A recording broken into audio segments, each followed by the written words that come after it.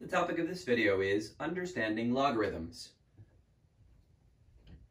EGOB is an acronym for the exponent that goes on base blank to make blank. Notice the EGOB, EGOB. So let's solve a couple of EGOB problems. The goal here is just to find the missing exponent.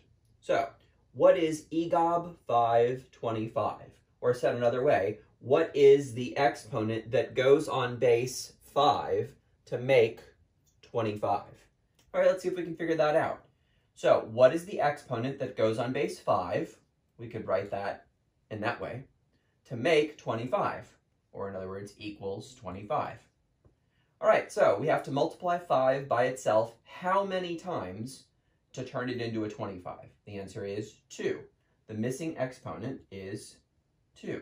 So therefore, EGOB 525 equals 2.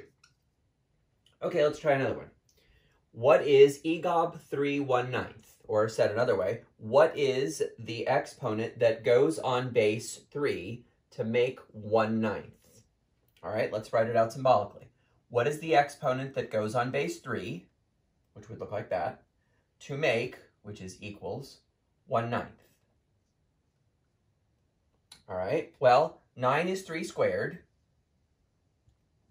so I get 1 over 3 squared.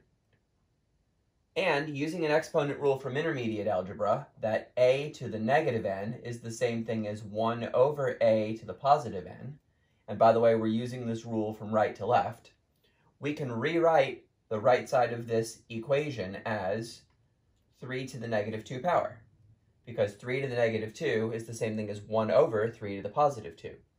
Now, by the law of exponents, since the bases match, the exponents must be equal, and therefore the value of the question mark, the value of the missing exponent, is negative 2. So from this we conclude that EGOB 3/1/9 equals negative 2.